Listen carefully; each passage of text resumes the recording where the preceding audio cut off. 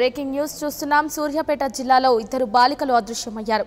గురుకుల పాఠశాలలో 6వ తరగతి చదువుతున్న త్రివేణి, మౌనిక నిన్నటి నుండి కనిపించకుండా పోయారు.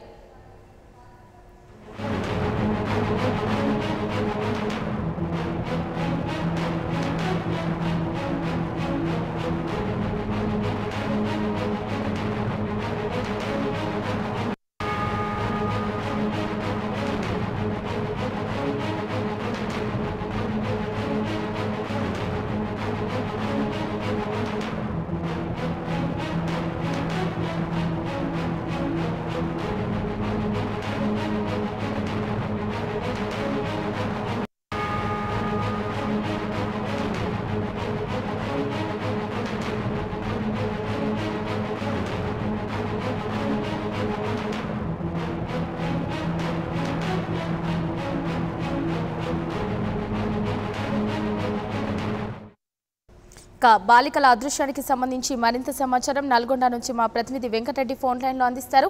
వెంకటరెడ్డి,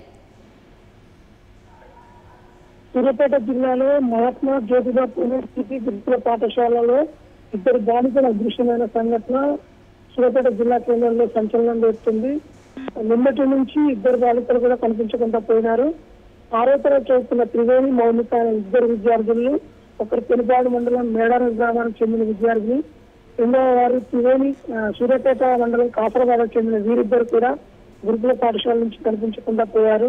యాజమాన్యం ఎవరైతే వార్డెన్ వీళ్ళు ఉన్నారో వారు కూడా మాకేం తెలియదు, బయటికి వెళ్ళొస్తామని చెప్పారు, అక్కడి నుంచి కనిపించకుండా వెళ్ళిపోయారని చెప్తున్నారు. ఇదే విషయానికి సంబంధించి పోలీస్ స్టేషన్ లో తల్లిదండ్రులు ఫిర్యాదు చేశారు. దీనికోసం గాలింపు చేపట్టారు, కానీ ఇప్పటి వరకు అయితే వీరి ఆచూకీ లభించలేదు.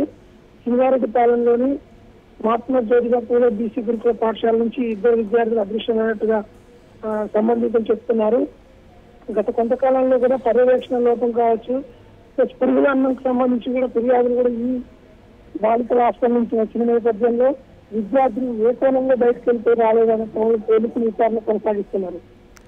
అయితే వెంకటరెడ్డి, ఘటనపై విద్యార్థినుల తల్లిదండ్రులు ఏమంటున్నారు?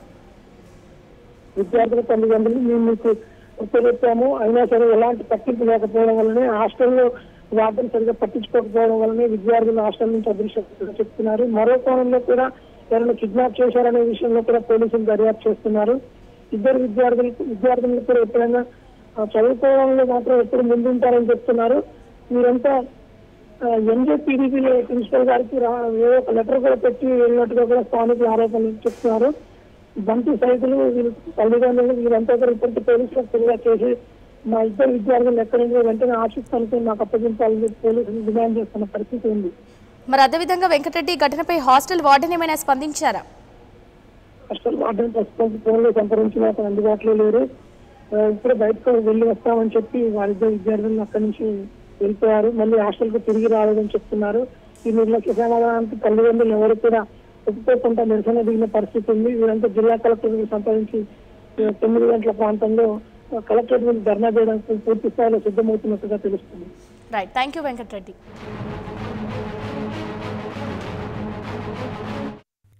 For more updates, please subscribe 99 TV Telugu.